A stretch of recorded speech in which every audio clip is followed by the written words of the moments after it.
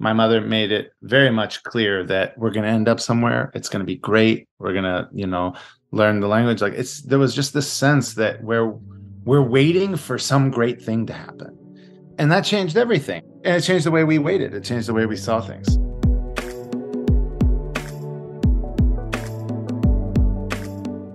Do the stories we tell about ourselves have the power to change us? Our guest today says they can. Today we share a conversation with Daniel Nayeri. He's the author of Everything Sad is Untrue, an award-winning young adult novel. In his book, Daniel tells an epic story, one with Persian myths, Oklahoman potlucks, death threats, candy bars, and school bullies. And this epic story is true, or mostly. Writing from the perspective of his 12-year-old self, Daniel Nayeri shares the story of how he, his sister, and his mother immigrated from Iran to Edmond, Oklahoma, after his mother's conversion from Islam to Christianity. Although this immigration kept his family out of prison, or worse, life in the U.S. came at a cost too. Through his storytelling, Daniel also processes what he left behind. His beloved stuffed animal, Mr. Sheep Sheep, a life of comfort in Iran, and his larger-than-life father. To wrap up our season on meaning and purpose, we discuss the story with Daniel. We explore finding meaning through storytelling and the impact of an active imagination, and how the sustaining hope of the Christian story makes even a refugee camp in the Italian countryside a place of opportunity and joy.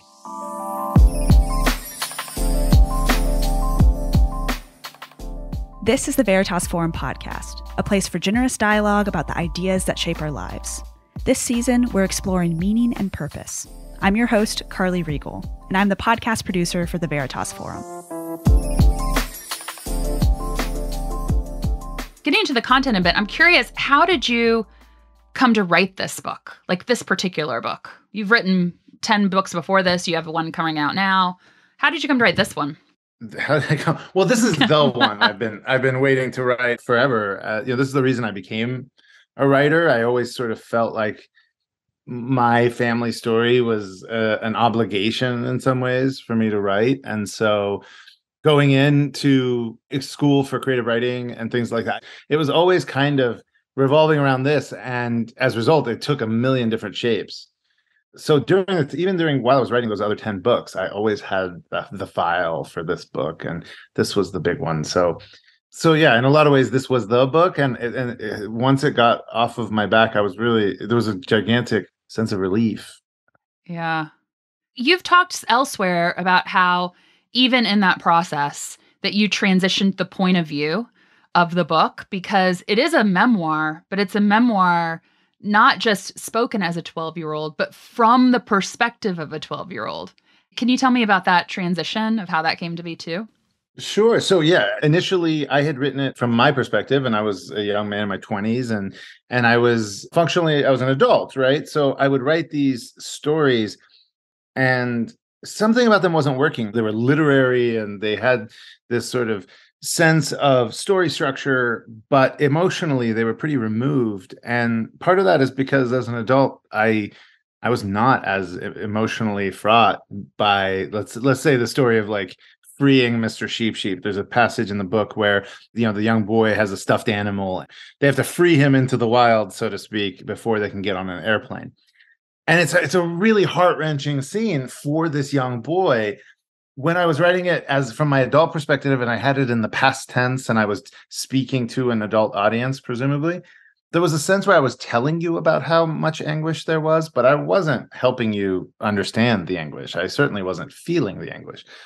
And so it had this sort of emotional remove that a lot of memoirs have. And I didn't know what to do with it. I knew I didn't like it until I had a friend tell me, you could just write it from the perspective you were when you experienced all this. And that unlocked everything. At that moment, I could certainly access that experience and deliver it with the same, not just emotional pain, but confusion. And so it actually made the writing more accessible, less literary, more certainly in the moment, more confused, more sort of that whole. There's a whole theme throughout the book of it being very patchwork, and he's very ashamed of the fact that his memory isn't up to the task. And that all came as the book shifted over into a 12-year-old perspective, because there's so much people don't even tell him. Like, there's so much that a family hides from a little kid on purpose. And then the kid, you can usually intuit that there's something not making sense. And that sense of foreboding and dread is actually worse than if you'd told the kid in the first place. That all was something that was born out of shifting the narrative. This book has been around for 3 years at this point. So I'm curious, when people ask you, what's it about? And they haven't read it, what's the elevator pitch that you give to describe the book? Well, I say, it's an autobiographical memoir piece of fiction that is about my family. When we came to the United States, we were refugees from Iran. My mother had a fatwa on her head because she converted from Islam to Christianity. And so she kind of ran afoul of the secret police. And so we had to escape. My father chose to stay. So my mother, my sister, and I became refugees until we got asylum to the United States. And that's where the book opens. It sort of begins with a young man, myself, kind of standing in front of a classroom full of kids trying to explain what he did last summer. And the problem with that, of course, is we came to the United States, and the question you get from your classmates is why? And it's like, well, because we were refugees. And so why? Well, because my mother had a fatwa on her head. And you can see very quickly that he's just having to explain more and more and more. And before you know it, he's all the way back 4 generations in his family, until you're in this land of mythology and Persian legend. And the stories are getting bigger, and his classmates just simply don't believe him. They think he's a little refugee kid who's trying to puff himself up and make himself seem important. And so they have, he's continuing, however, to weave these, larger and larger stories, until at the climax, he finds out that his father, this man that he's been projecting as this hero of poetry and fairy tales, is coming to Edmond, Oklahoma to visit his class. And so which will he be, the larger than life figure, or some schlub who's just visiting from Iran? And that's where I usually leave it, because the question will be undiscovered until you read it. Right. Yeah. I think one thing that really impressed me while reading the book was just the intricacy of the stories that you shared. I felt the sense of the incredible burden it is to try to explain your life to people who have no context whatsoever for what it's like to, not be from Edmond, Oklahoma, where the story somewhat takes place. And I'm wondering, over these past 3 years that the book has been out, have there been specific stories that have stood out to readers in the many stories that you share? Well, I think one of the things that people point out, and I think I'm glad they do, is that in this genre, there's often kind of a bone to pick. But very commonly, in what I joke are sort of tales of immigrant woe, the bone to pick is like with the people who don't understand, right? And there's a lot of like old place good, new place bad dichotomies that, frankly, I think are really shallow, right? It'll be stuff like, oh, you haven't had flavorful pad thai till you had the pad thai of my home country of Thailand. And you're like, oh, that's great. That's probably true. But also that doesn't need to come at the expense of American cuisine. American cuisine in the last 30 years has been absolutely incredible. My book, of course, it opens that way, right? It opens with him kind of going, what is going on? Like, I can't get the kebabs of my home country, and this food is unfamiliar. What he's having to do, though, and what I like, the sort of subversion of the genre slightly, is that he is clearly not stopping there. He's clearly also realizing that there's no monopoly on knuckleheads, and there's no monopoly on wonder and creativity. And so while I think it's fair for a book like this to open with old place good, new place bad, because fundamentally that's the last place his family was whole. It's the last place he had a dad. That's the last place he understood how to go to the bathroom. Like, deeply unfamiliar culture shock is, unpleasant. And so that's how it starts. I think I love it that people, though, have noted that it is it's a book wherein he also starts to interrogate the other side of that argument, right? Clearly, if the old place was so good, they wouldn't be trying to kill him. And clearly, if the new place was so closed, it wouldn't be open to him the way it is. It wouldn't be such a great refuge with so many wonderful people. At first, he's tempted to do this. He wants to believe in the magic of the place that he came from, because, well, the place he's at is very challenging right now. It's not because it's Edmond, it's because it's an abusive home, they're poor, all those things. He starts to actually not only interrogate that, but to combine that, and the world of storytelling is no longer locked to a location or one culture. And that near the end, as he starts to pick up on it, it starts to weave together, and this patchwork all starts to make a picture. And I like that they sort of picked up on that. It's not like, oh, look, here's another dude who's dogging on the United States, or the vice versa. Here's another dude who's like so happy to be out of Iran. I don't feel that way at all about either. In terms of specific stories, of course, the poop stories come up a lot because there's a lot of the comedy of that kind of comes up. A lot of food, of course, I'm obsessed with food. So I think the two biggest categories are food and poop, which makes sense. Yeah. As a reminder, he's telling the story from a 12-year-old perspective. That's why poop is a relevant point of story. I think it's very relevant. Salman Rushdie has some really great, if you want like a smarter than Daniel, more literarily pedigreed author to talk about poop for you, Midnight's Children, the Booker winner, I think has a really interesting metaphor throughout of like, well, his metaphor begins with pickling. And of course, pickling is a major part of the cuisine there, but also this notion of a person pickling in their own depravity at times, in their own juices and their own habits. This is a visualization of many of the characters. And there's a moment, I won't go into it because it's just another, story about poop, where the main character, Salim Sinai, is looking out and he sees just this old, I guess I'm telling you. Why did I tell you I'm not going to tell you? I'm going to tell you. He's looking out, he's sort of feeling this malaise of not knowing what to do with his life. And he looks out and he sees this homeless man through this window who is squatting and defecating right there out in the street. And he's sort of this like cackling, toothless old homeless man who looks at him, catches Salim's eye and goes, "I used to make them this big." And he's like, as if it's like a fish story, like, "Oh, my poops used to be huge."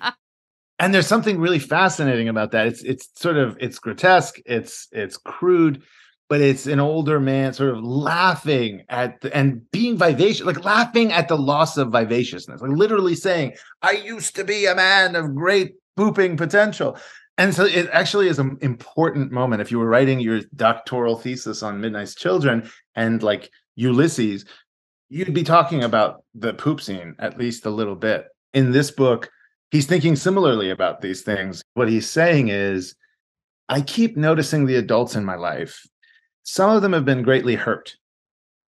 And some of them just pass that on. Like they eat food and then poop food. Like they are animals, as in the way that animals do nothing but bring stuff in and take stuff out. So then what is this noble calling of someone, in this case, like his mother, who are able to metabolize all of this pain and turn it into something artful or turn it into something caring?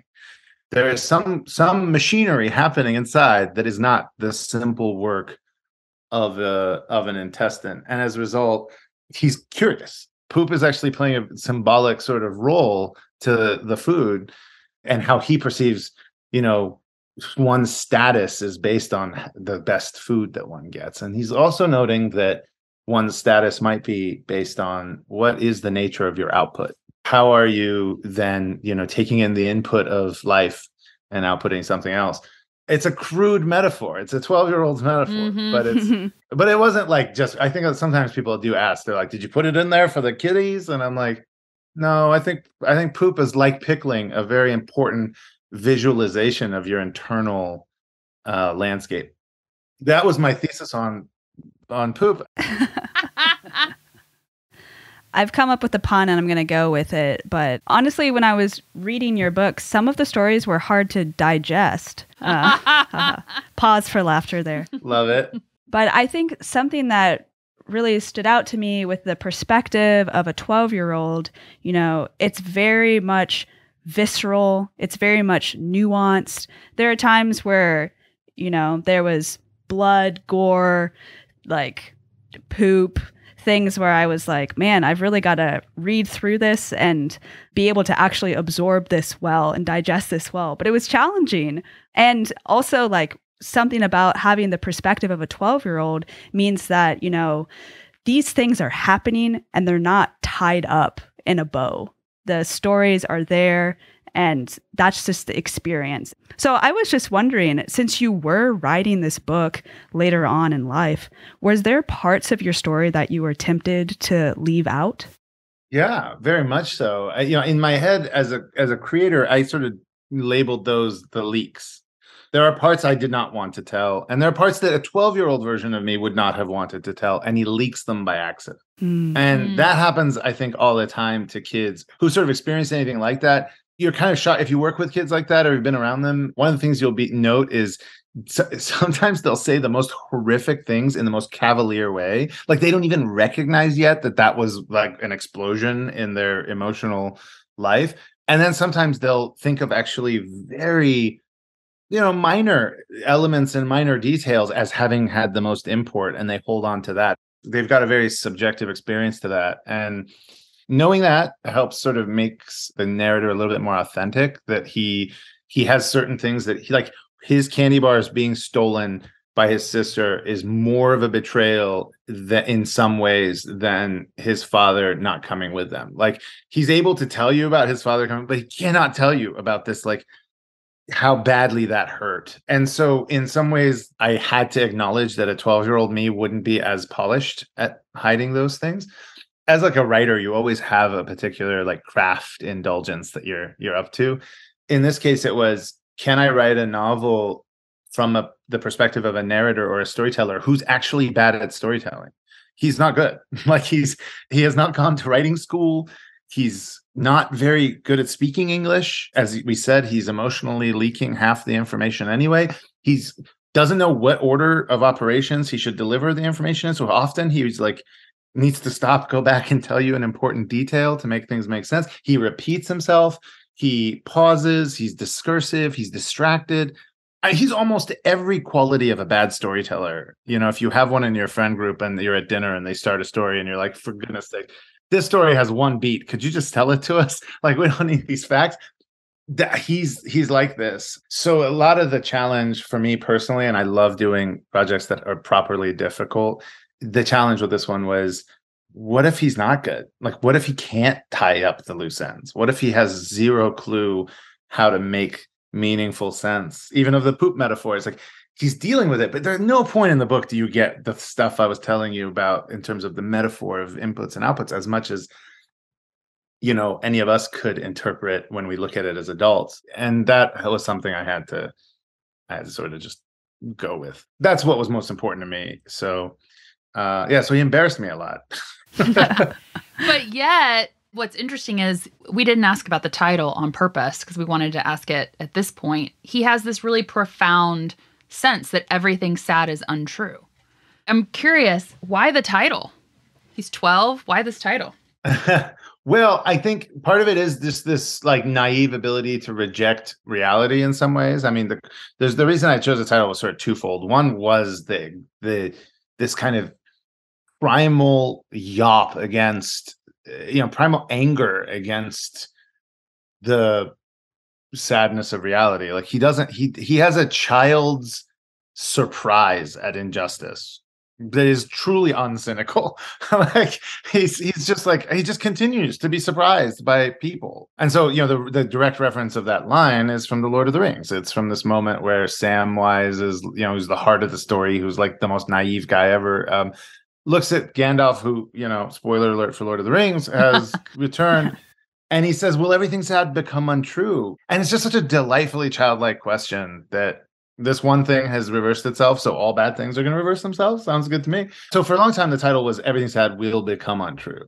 And as I lived with that, I just thought, this narrator is not Samwise. Like, he's actually kind of more grasping than Samwise. He's more rash. In some ways, he's more of a, what's the word? I think grasping is the right word, in the sense that for him, if it's going to happen in the future, then it might as well have happened now, which is another fallacy of his thinking. So he just sort of goes ahead and, like, as they say, like, he just names and claims the future. And it, as a result, is a sentence that's inaccurate, right? When you put it in the present tense, there's no hope of that sentence being true. Specifically, there are many sad things and they're happening and they're very real. So the second reason I chose that title was because of its inaccuracy. I wanted the reader to kind of any astute reader is going to read that sentence and be like, what is this? Like, is this sentimentalist? Is this maudlin? Like, what kind of goofy writer makes a sentence like that? And the answer is a 12-year-old one who's terrified you think he's goofy.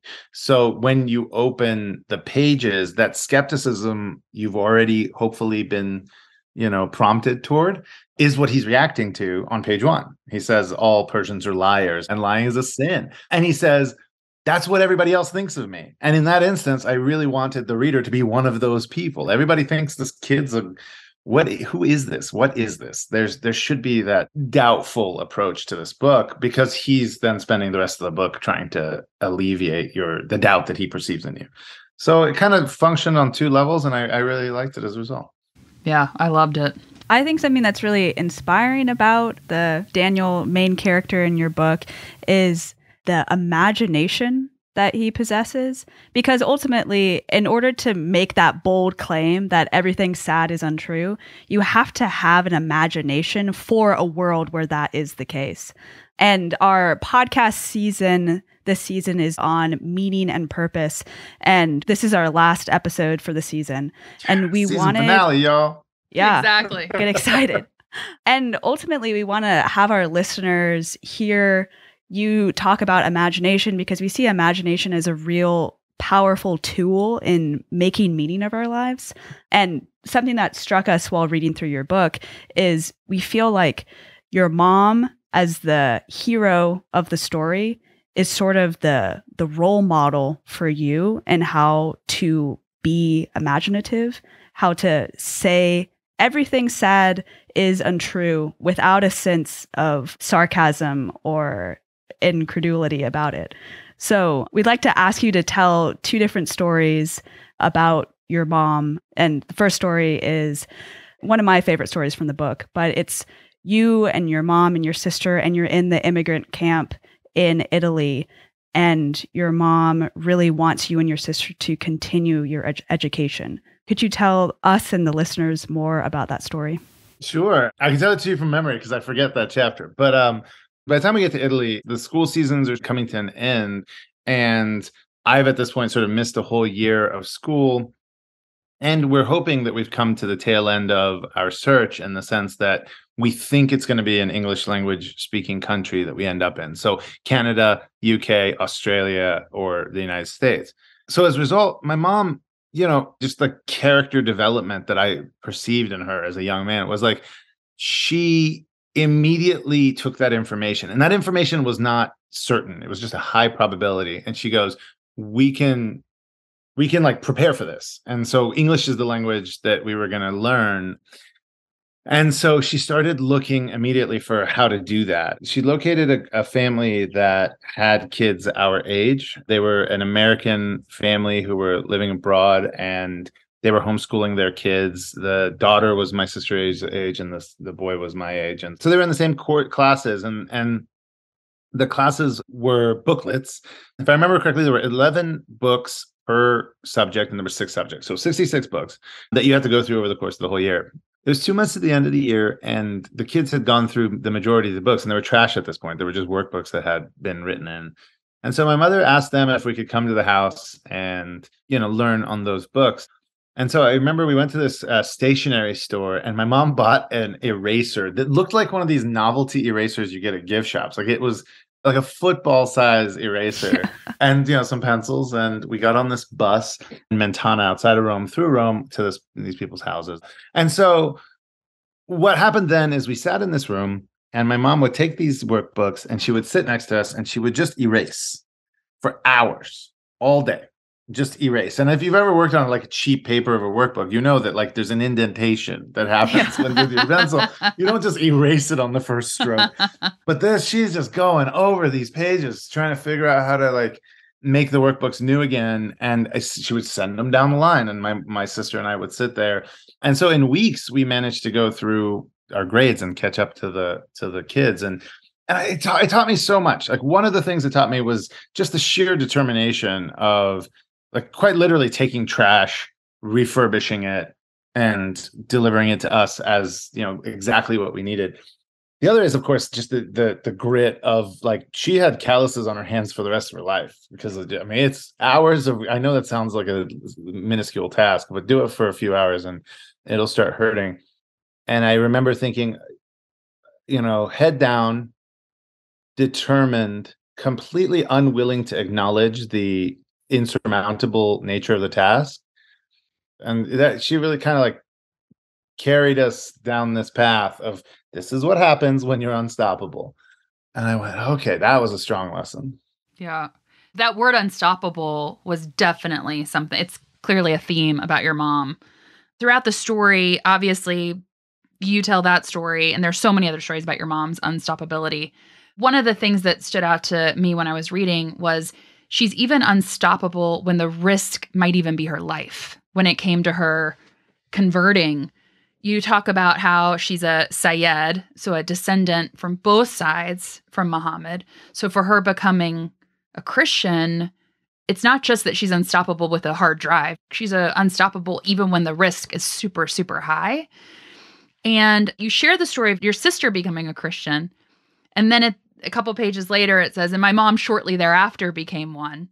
I didn't necessarily get a grasp of that story of your mom becoming a Christian.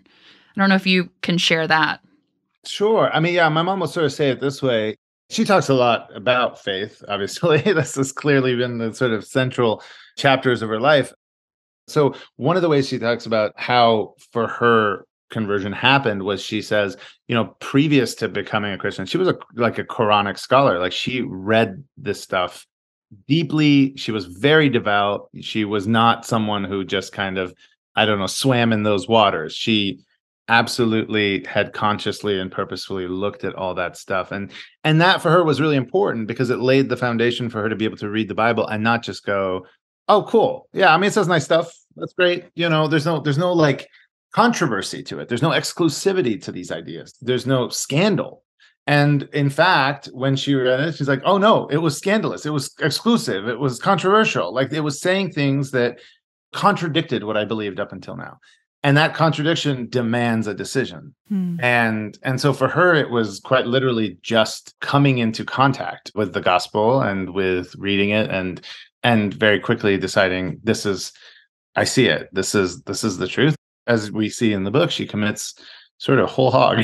So she converted in the UK while we were there as a result of that, what I sort of just described as an encounter with the salient facts of what the gospel is sort of saying. Again, like if you just hand somebody a gospel and say like, read it and it'll blow your mind. I think sometimes the disappointing thing for people is they'll read it and be like, yeah, cool. I saw, there isn't that sort of necessarily the insight into saying, hey, this is one or the other scenario. This is something like there's claims being made here that like, by that I mean like, if you the adage that we might both be familiar with is like people will say this about the figure of Jesus as a historical figure, like he was making claims that, either lunatics make or he was clearly sincere in his claims. So you kind of have to go with lunatic or king kind of. Or what's interesting is liar, right? That's the other option. Yeah, lunatic, liar, king, right? Yeah. Which is a theme in your book. It starts off with, all Persians are liars. Yeah. And even you said the title has a little bit of a lie to it. And it's just interesting when you talk about, well, is it okay just to have a belief if it makes your life better, even if it's not true? Just to live it as if it's better. But you say your mom comes down on no, it is the truth of Christianity was the thing that made her switch. It wasn't like, oh, my life would be better. I can live this way. Actually, my life wouldn't be better. Yeah, for her, in a lot of ways, it was worse, right? In a lot of ways, it was better too.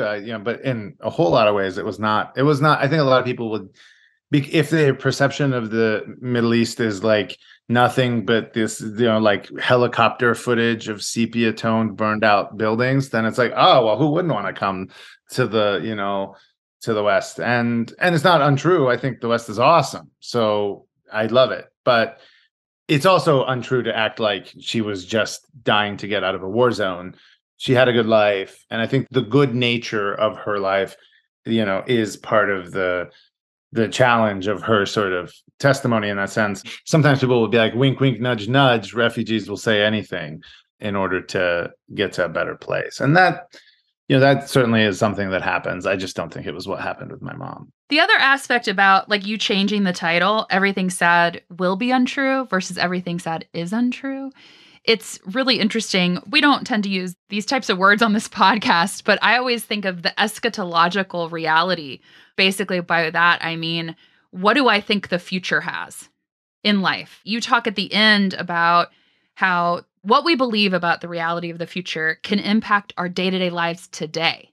So that meaning and purpose theme that we have for the podcast, it's like, well, like, let's not pretend like what we believe about the future doesn't matter to what happens today. You give a little comparison about the different ways that what you believed about the future impacted your time at the refugee camp. Sure, yeah. So one of the interesting, refugee camps are really fascinating case studies in character, right? Yeah. The one that we were at was in the late 80s. We were in Italy.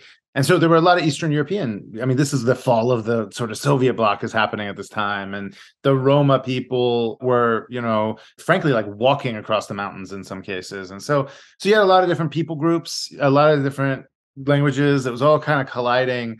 A lot of them were older people who in some ways like felt they had no future. Wherever they ended up was not going to be the place that they had spent 60 years of their lives. Like there was a hopelessness that was palpable when you would be out in the courtyard. There was just a lot of like sudden weeping.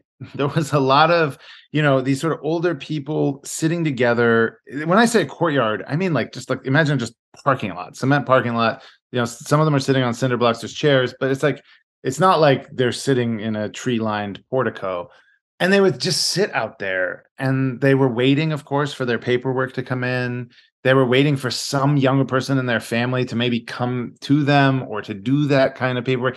There was all this waiting. And so, the nature of waiting, as we know, is a forward-focused behavior. You're waiting for something to happen. And that really drove home for me this dynamic you're describing, because what those people were waiting for was absolutely determinant to how they behaved. Some of these older people, frankly, like there was no chance that what they were waiting for was going to be what they had lost. They had a sense that they were going to end up somewhere, but it was going to be diminished in every way. It was going to be where they ended up dying. There was a lot of tragedy that they were processing. And so they had just no motivation to do anything. There was a peach orchard like across the hillside. And my mom and I and my sister, we would walk down there all the time. It was gorgeous. It was gorgeous. You would walk down the staircase down a hillside. It's the Italian countryside, for goodness sakes. It's gorgeous. And we would have these hikes. My mother made it very much clear that we're going to end up somewhere. It's going to be great. We're going to, learn the language. Like there was just this sense that we're waiting for some great thing to happen. And that changed everything. As a result, I was like, well, some great thing's going to happen. So this time is free time. Cool. Let's go run around and play soccer. And for me, there was an adventurous spirit to it. I obviously also knew we were in quite a bit of trouble and things like that. But as a kid in the everyday, she had really put that program out there, which was something good's coming. And it changed the way we waited. It changed the way we saw things. Mm-hmm. Yeah. So it's been a few decades since those days in the Italian countryside. In some ways, what you were waiting for has been realized, but in other ways, what you've been waiting for has not been realized.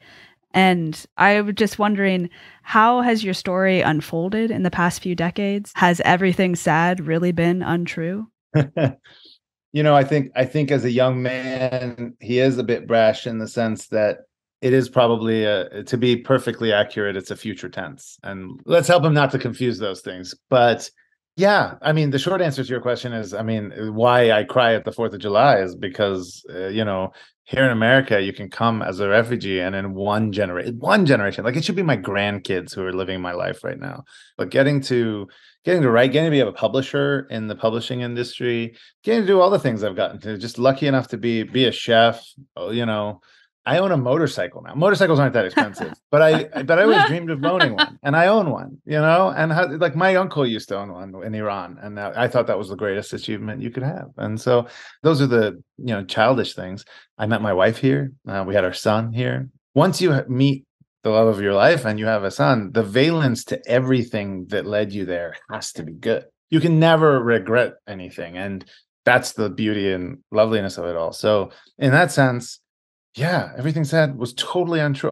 In another sense, it would be callous and disingenuous to pretend I wouldn't like to see my father again. I wouldn't like to see my grandmother again. My grandfather died, who's in this book. And, that really is what instigated the writing of this. When he passed was when I really, day in, day out started getting it down on paper, because fundamentally, like, the clock had run out. Like, I wouldn't get to go back and see him. Of course, I hope that someday I get to go back and see my grandmother, hopefully in time, right? And see the rest of my family. Those are things I hold in one hand. And at the same time, on the other, I hold how lucky I am and how ultimately, positive the experience was. In that sense, you have to go across a long enough timeline. I also don't doubt that across a long enough timeline, all these sadnesses will be, healed and made up for. In the Brothers Karamazov, the epigraph of that book, right, it is the big statement that explicates the entirety of that idea, where he says, I believe like a child that suffering will be healed and made up for, right? And so, yeah, we're still in the middle of the story. Okay, speaking of stories, you have a new book that just came out in March called The Many Assassinations of Samir, the Seller of Dreams. What is it about?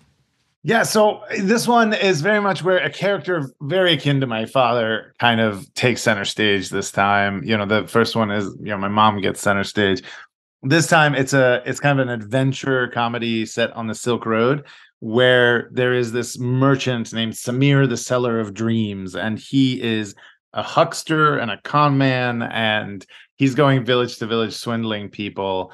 But at the outset of the story, this young man who's the narrator is about to be stoned to death. And the merchant comes sashaying into the crowd, hustles everybody, saves the young man, and purchases him into his, servitude. And so what you get is the testimony of this boy, his name is Monkey, who is telling you about his master, Samir, who was such a terrible huckster and con artist that he had 7 different assassins sent to kill him by each of those villages, who were quite upset from his behavior.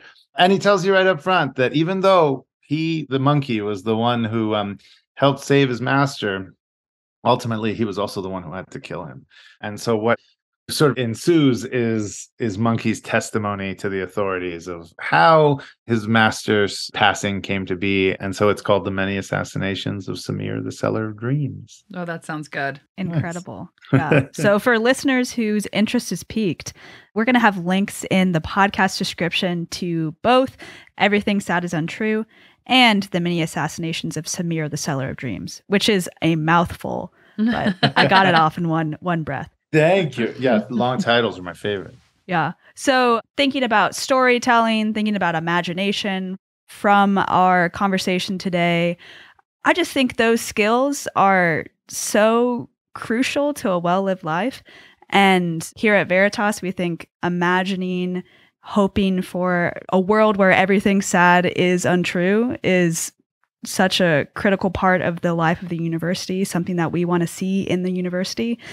So for listeners who want to be better at storytelling, want to cultivate this type of imagination, what sort of resources or tips or practices would you have for them?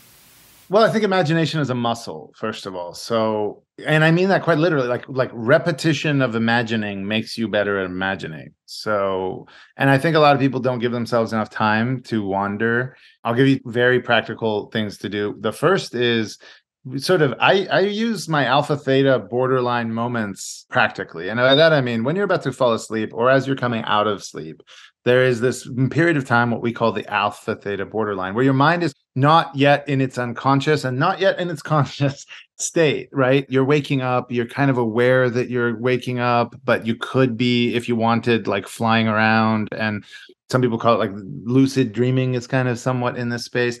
But it's really just every morning as you're getting up, if you just lay there, you'd be shocked at the prompts you could give yourself. I spend a lot of time imagining, and as a result, I spend a lot of time imagining my stories in that period of time. Your mind is making connections you would never make otherwise. And I would do that. The second thing is I think people underestimate the power of boredom because we don't ever have to be bored anymore. We conquered it with our smartphones. I highly recommend throwing your smartphone into a lake. But specifically, if you don't want to do that, just keeping it in your pocket until you can't stand it and letting your mind wander. It's wonderful to do. And it's part of the, machinery, quite literally part of the muscle building of imagining. The last is, of course, I think realizing that even if you're not doing any of those things, you are a storytelling animal, trying to step outside in sort of a meta sense of your own experience and asking yourself, what are the type of stories you tell the most? Let me give you some examples of stories, because it's not just how many times do you stand and deliver in front of your friends at an open mic night. It's also how many brunches do you go to and gossip about other people? How many times do you describe something that happened to you while complaining about at the airport? How many times do you all of these things are functionally stories. And one of the things I try to tell young people especially is you are subject. And let me be clear, you are subject. That means you are ruled by the stories you tell, and you are most ruled by the stories you tell about yourself, to yourself. You are the person who is telling yourself who you are. You are building that narrative as any propagandist does. And I would ask you not to tell the mean ones. Ask yourself, what are these stories? Would you ever listen to the stories that you tell about yourself told about your best friend? Would you ever actually allow anyone to speak that way to you?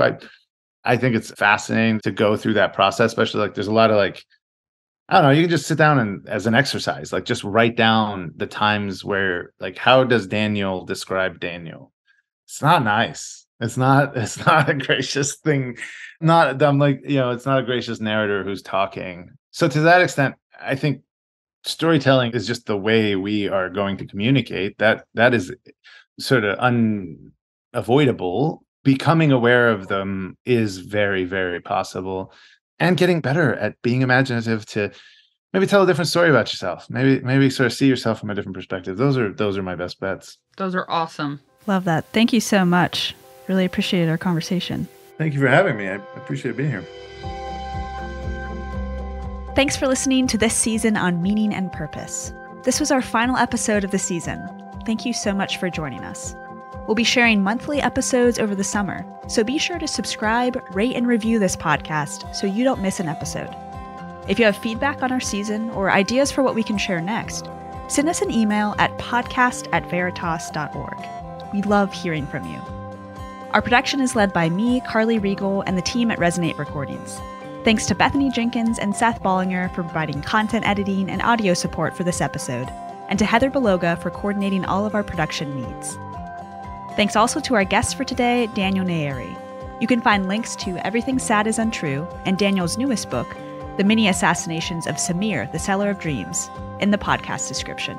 Thanks also to our incredible partners who help support Veritas and make sure these conversations are possible. And a final thanks goes to you, the listener.